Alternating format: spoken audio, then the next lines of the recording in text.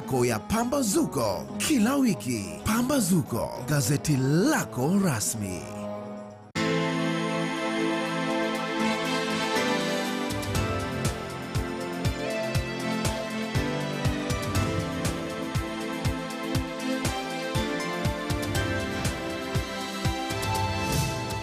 KTN News. Get the whole story.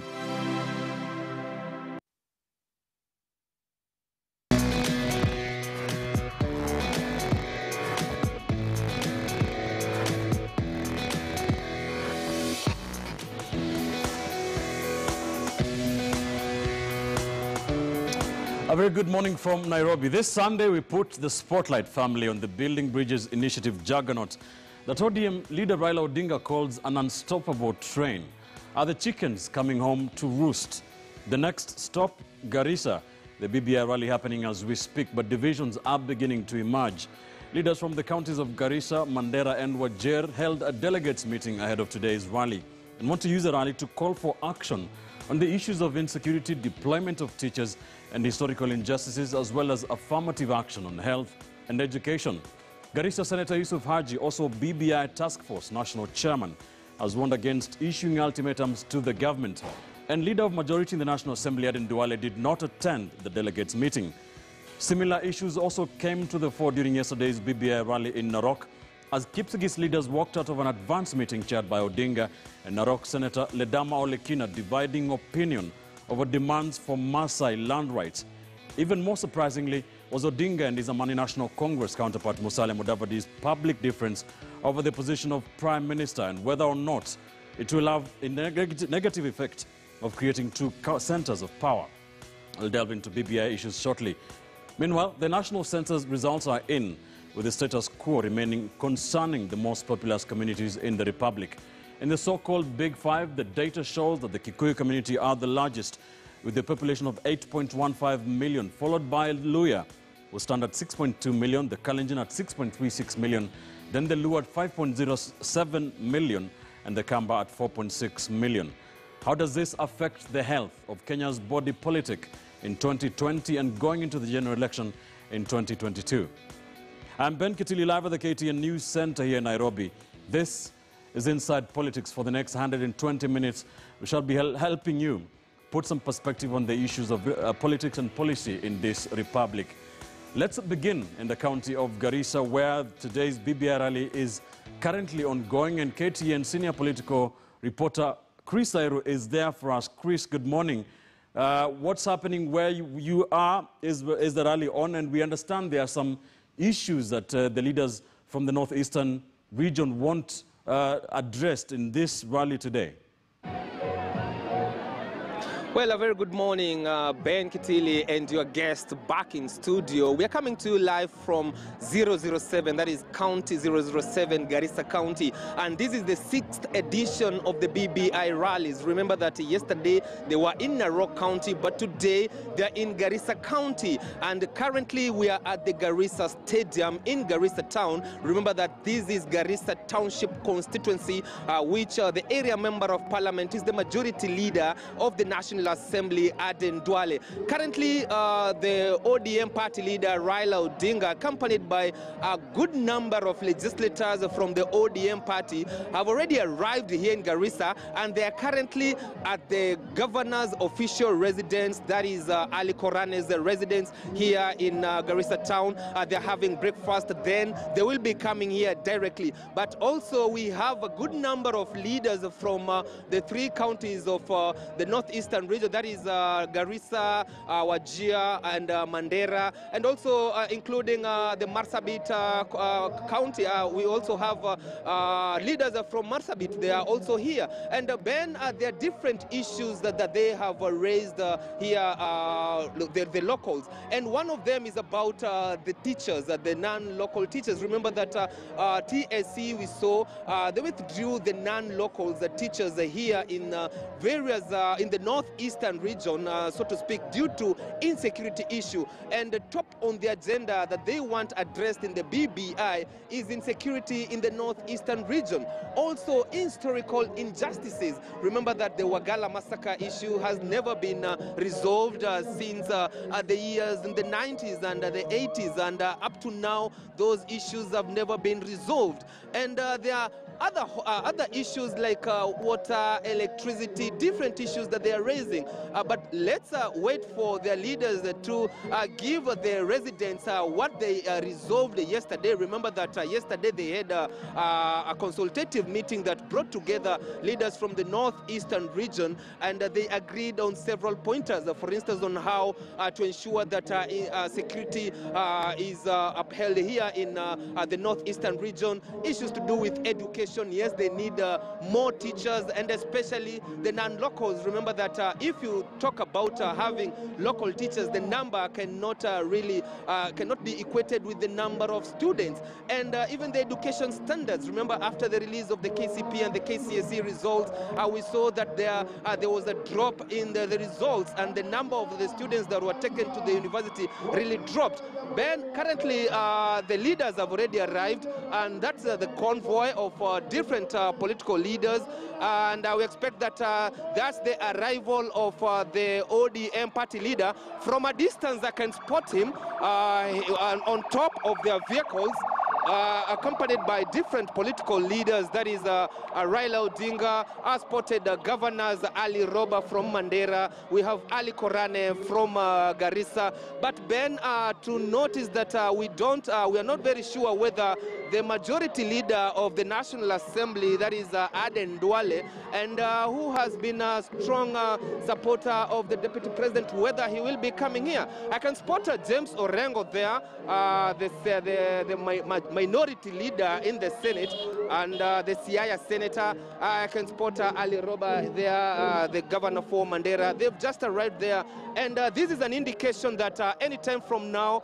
these BBI rallies should be starting. And going by the weather here, it's really hot, and we don't expect that these events will really take long. And so we expect that maybe at around 2 or 3 p.m. these functions should be over. Ben, I'll hand you back to the studio so that we can at least get a chance to set our tripod and our cameras so that we can bring our viewers up to speed on what's happening here.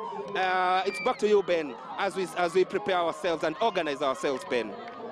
There are KTN senior political reporter in Garissa. Live pictures there as ODM leader Raila Odinga making his way into the Garissa Primary School grounds where today's BBI rally will be going down. We shall be taking back to Garissa shortly for deliberation speeches. What we expect the people of northeastern region to be saying in that rally. Now, leaders from the Maasai community have shot down the proposal to adopt a 3-tier system of government as fronted in other regions. In their memorandum declaration read at Saturday's BBI rally in Narok, the leaders argued that such a move would marginalize their community even further. Opposing views on the proposed Prime Minister post and elusive gender equality also played out among leaders who turned up for the event. KTN's Alan Ochanda was there. The BBI ship docked this weekend in Narok County. It was the Ma community's turn to voice their concerns. Ma leaders voiced their opposition to the adoption of a 3-tier system of government as opposed to leaders from other regions. We don't support the regional governments, but we support the blocks, the economic blocks. The community has for ages cried foul over outsiders encroaching on their ancestral land, and that too, they say, has to be cured by the BBI initiative. Hata mzee mmoja alisema kujeni mfanye biashara lakini siasa muache. Hii viti ni ya Masai. Sisi Waluya kule ni Waluya watajitawala kule kwa Waluya. Tukienda kwa Wakikuyu wajitawale. It is unfair. Tukifika hapa kwa Wamasai ati mnasema tena ile nyama kidogo ya Wamasai tena mgawane na watu wengine. Leaders have in the past clashed on the proposal to expand the executive by adopting the position of a powerful prime minister. The proposal could, however, be fizzling out as those perceived to be the main proponents, led by ODM leader Raila Odinga, now seemingly taking a different stand. The elusive gender equality issue was also on the table, leaders openly differing. Mambo ya gender issues is never legislated in a democratic society. Huwezi lazimisha mwanaume akitaka kuwa governor eti lazima akuwe bibi ya kuwa nyuma yake. Hii ni legislation, ni democracy, kila mtu anaenda kupigia kura ule mtu anataka. Nataka kumwambia Mheshimiwa Wanjala ya kwamba wamama si ati wakati tunapeana kura ndio tuko wa maana sana. Wakati wote kama ni kutoka juu mpaka chini, mama ni wa muhimu. Unlike past BBI meetings attended by leaders from across the political divide, the Narok chapter saw leaders allied to Deputy President William Ruto, especially those who are not from the Ma community but elected in various positions within the county, give it a wide berth, citing open bias during Friday's delegates conference. With the Ma community vowing to protect its sovereignty, different regions have continued to express unique issues that need to be addressed by the BBI initiative, and the BBI caravan is expected in Garissa this Sunday. Alan Ochanda, KTN News in Narok County. KTN's Alan Ochanda reporting yesterday from the Narok Stadium that has now been renamed the William Ole Ntimama Stadium. Let's get into that. The BBI seemingly running into strong headwinds as various regions come out to talk about some historical grievances that have been unresolved over the years. That seems to be the next step the conversation is taking. I have with me my panel in studio this morning. I have with me political risk analyst, the Duke of Mosoche is here, Dismas Mokua. I have with me an Achesa in studio, not the Achesa you might be thinking about. This is Ken Achesa, lawyer and instructor at the University of Nairobi. Thank you, sir, for joining, and karibu. We also have Jerotich Sai, humanitarian and development consultant, who has been missing in action for a couple of weeks. I'm back. Chero. Thank you very much. As has been Hesbon Owila, communication strategist and governance expert. Thank you, sir, for joining us. Dismas, let me begin with you. What we heard yesterday from Narok, very strong statements, the resolutions by the Ma leaders come out very strongly, and some people are saying, wait, this is not what building bridges is all about. If people are being divided further. Some people are arguing that way. What do you think? Well, I think first things first, that when you look at the entire event yesterday in Narok, it was well organized compared to what Charity Ngilu did. So people were given the opportunity to speak. You remember in the other rallies, things were being done in a hurry. So maybe we need to congratulate Governor Tunai. He's done something as good as what Governor Ngwe had done in Kisii. And we expect the event was skipped by allies of the deputy president. Could that be the reason why it was a bit peaceful, so to speak? Well, no, we are told that Governor Tunai, in fact, is an ally of the deputy president, and even Governor Lenkulol, the one of Samburu. But you know, the Ma leaders sat down and came up with a position, and they decided to do it in a structured manner. And because we've been told that this BBI is a tsunami that is going to take place whether or not we like it, there's an opportunity for everybody to go and present their ideas. But in my view, the most important thing is that when these regional leaders are presenting their positions, they must be sensitive to national interest. So Olekin has got all the rights to present the Maasai views, because in any event, those are the majority of the people who elected him. But he cannot present those views in a vacuum so as to create a national animosity. There would be a number of his voters in Narok who think that his word is as good as the law, and they can easily resort to violence. So in my view, these leaders must be encouraged that at the end of the day, present the views, issues affecting your community, but do it in a manner which respects our national and public interest. Okay. Because those kind of statements, all that needs to happen is members from two different communities to engage in a bar brawl, and there'll be fire somewhere. And you know, they'll think our leaders have said this, they said it all over yesterday. Okay. That is number one. And then number two, as a nation, there is a boil which is about to burst. So again, we cannot run out of it. These historical injustices. The issue of land is a very emotional one. And if we do not address it today, we are going to address it tomorrow. So even our political leaders at the national level, we shouldn't be running from these hard truths and facts. We should face them head on and come up with a negotiated settlement done in a round table, okay, not in those political rallies. All right, Ken, the BBI seems to be getting to uncharted waters in terms of regions coming out and declaring some unresolved issues like historical injustices and land issues and all that. We did hear that from Narok yesterday. Today, we are expecting to hear the same from Wajir, Garissa and Mandera, the north and eastern frontier counties. Is this the direction the BBI expected to take? Thank you very much, Ben. First, we must understand BBI from two perspectives. BBI is meant to achieve a political agenda and a legal agenda. Unfortunately, the legal agenda has gone mute. There's nothing legal, nothing law reform going on in BBI rallies. What is being advanced as we move forward is a political agenda, which is being achieved anyway. Otherwise, you cannot convince a society that legislation, that law, that a legal discourse can take part in a rally, such as one we've had in Narok, one we had in Kakamega, one we had in Mombasa, and one we're having in Garissa today. And Raila Odinga seems to be leading the political agenda that is within BBI. And Raila will be happy if he leads this political agenda to the exclusion of other major players, especially perceived opponents. So when William Ruto and his allies refuse to turn up for BBI rally, they're not doing the Raila camp any harm. In fact, that is how the camp wants it to go. You remember they dared them to come. They came to Mombasa, and the crowd kept saying, let Kuria address. When Gill realized that the crowd will say, let Kuria address in Kitui, they had Kuria evicted. So the first approach, to me, was a better approach to the people who are perceived to be reluctant in support of BBI, that be part of the discourse.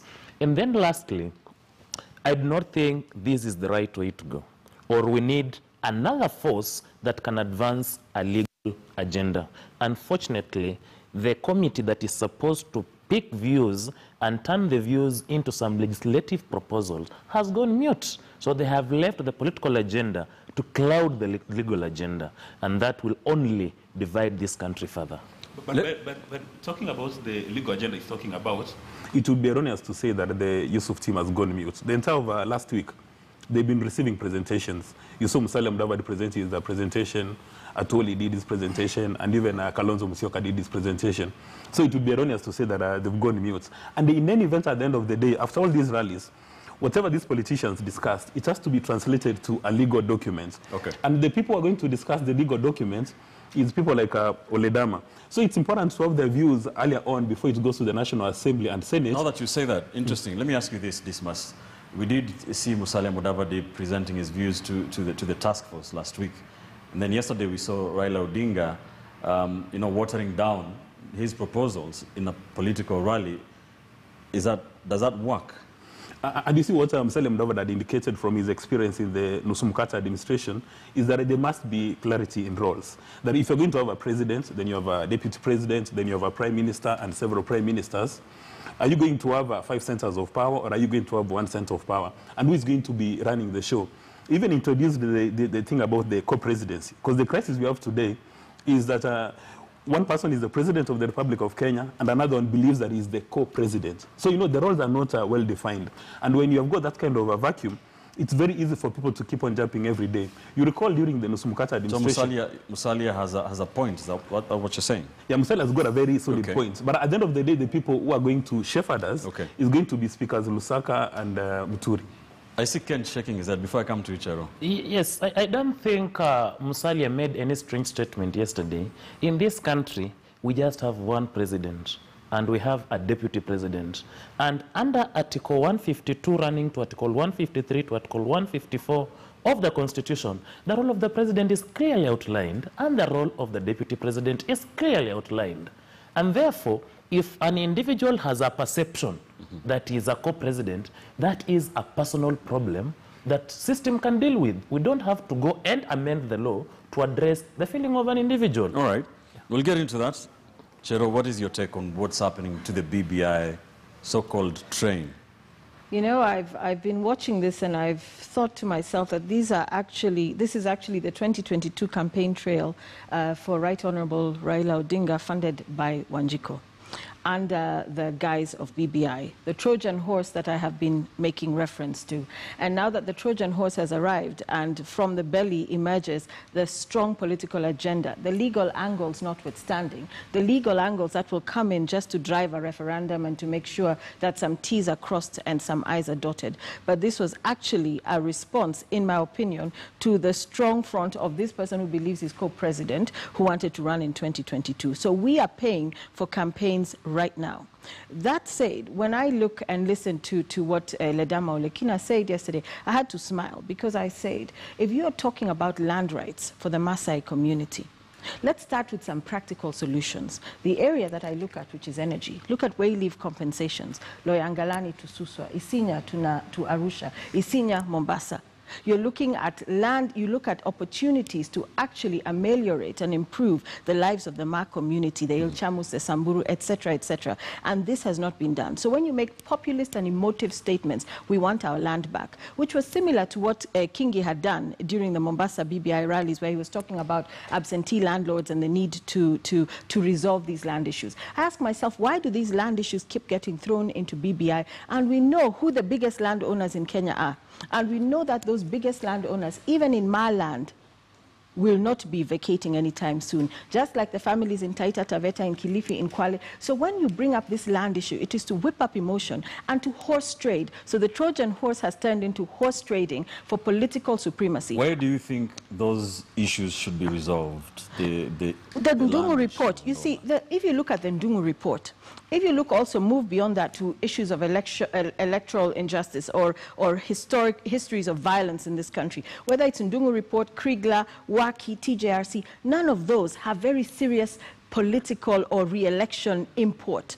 But BBI does. So BBI will be used as a vehicle to drive an agenda. But in actual fact, if you wanted to resolve land issues, why don't we go back to the Ndungu land report and deal with it there? And if there's something that I would like to say as well, when you now see the hypocrisy of the Tanga camp coming out to call Olekina a tribalist, and he's talking about Ma for the Ma land, for the Ma people, etc., etc., the same Tanga have people living in fear in the Rift Valley in the event that they don't vote correctly in 2022. We are dealing with a bunch of leaders who have been involved in egregious actions of ethnic cleansing, ethnic hatred. These are people who should be brought before the NCIC. So for the Tanga to start accusing Ledama now, that is utter hypocrisy, because when it is expedient and it suits them, they will also threaten. And it was not lost on me yesterday that in 1991, in the same stadium where the Ma Declaration was presented yesterday, the late Ntimama was telling people to lie low like envelopes. So this is our history. Every time you're coming towards elections or to maintain a level of political supremacy, you have sentiments that try to divide us. Yet we are nothing more than amalgamation of colonial nomenclature that has divided us into tribes and groups and regions, and it's whipped up by politicians to suit their selfish purposes and never to really impact the life of that one person who would have done with the way leave compensation, who could have done with some additional support for their own socio-economic sustenance. Hesbon, are we getting any closer as a country to being able to build bridges? And if what happened in Narok happens in Garissa, happens in another part, are we going to have a country at the end of the day? Well, I think the whole spirit of the Building Bridges initiative is to elicit conversations that then would forge pathways that would unite Kenyans. And from what I see, I think, we live in a very democratic space where every individual has a right to express themselves. And the protection of that right is a lot more important than whatever they're going to say. And to a large extent, you realize that what people are seeing are political conversations, which are very critical. And the key thing about the BBI task force and the way it was formed is that in the task force itself, we don't have vested interest. We just have a team that is collecting views from Kenyans. So you can imagine how this would have been a very interesting process at the expense of the common mwananchi if we had people with vested interests, articulating what Senator Ledama was saying. So what happens is Senator Ledama Olekina is expressing himself just as a politician. What the task force has to do is to collect all these views and then collate these views and then package these views into a document that can then be subjected to Kenyans. So at no point am I seeing a situation where whatever any politician says in a public rally is going to be subjected to Kenyans to endorse. These things have to be collated.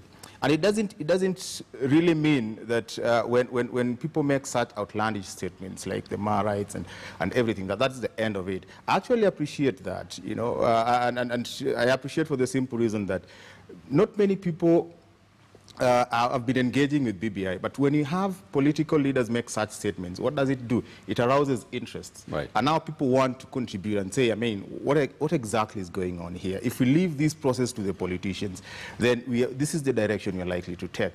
I'm sure there are people who live in the Ma community right now as professionals, as investors, as people who have lived with them, who actually now are interested in what is going on, for the simple reason that there is a statement that has been made that is actually a threat to their existence as investors, as people who have lived with the Ma community. So they would also come out and articulate the issues and probably present to the BBI. To paraphrase what Raila Odinga said yesterday, is that the Ma people spoke without holding back. Yes. This is what the BBI is all about. It's all about the country needs. Yes, Do you agree? Yes, I did. And you see, if you look at what the Ma community presented, look at what Governor Olelenku said. It's actually in opposition to what Raila has been saying, the three-tier system of government.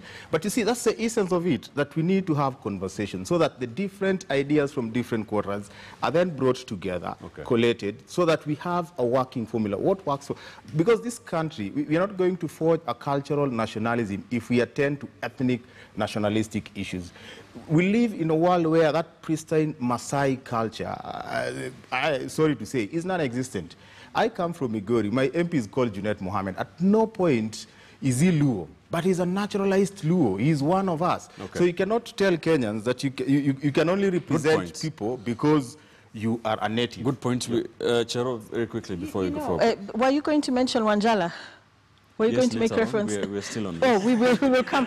Okay, I'll wait for you to get there. But you know what I wanted to say is, even if we present our views, and this is why, and I've gotten attacked numerously, severally for my position, even if we present our views, we have been told, pende msipende, referendum inakuja.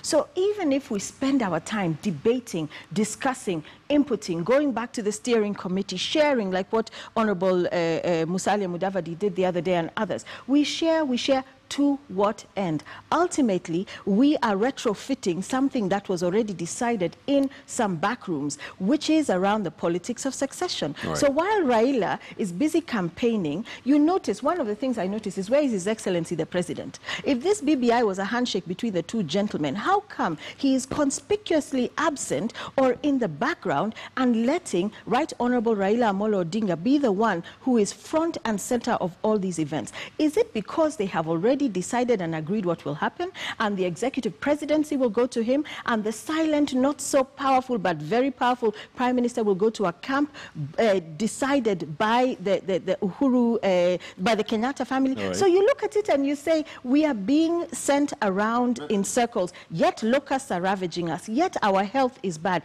yet we cannot afford electricity. So I always bring it back to the basic issues, that ultimately, what is this BBI doing for Kenya? Just hold that thought, Desmond. Let's take a quick commercial break here.